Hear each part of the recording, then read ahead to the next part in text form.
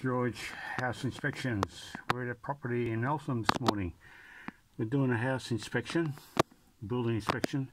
We're in the subfloor here, and I don't know whether you can actually see, but the ductwork's coming through from the top. The plumber or the installers have cut the floor joist there.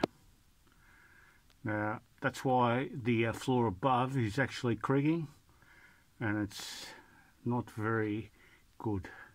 So that's going to require to be rectified pretty quick. And also at the same stage, what the plumber's actually done also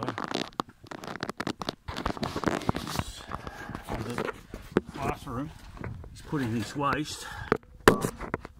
Put in his waste pipe, and he's cut the floor joist again.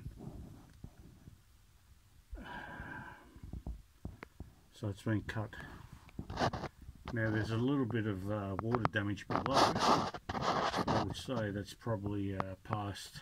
They probably fixed it in the meantime. Now, can you see? I don't know whether you can see, but there's a approximately 4 mil gap from the top of the floor joist to the yellow tongue flooring above.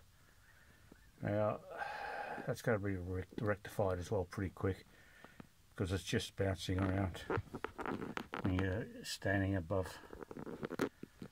And why the plumber would do this is just crazy. But unfortunately, these are some of the things you find when you're doing a pre-purchase inspection. You just never know. It's so important to do a pre-purchase inspection and a pest inspection at the same time. Just not worth it.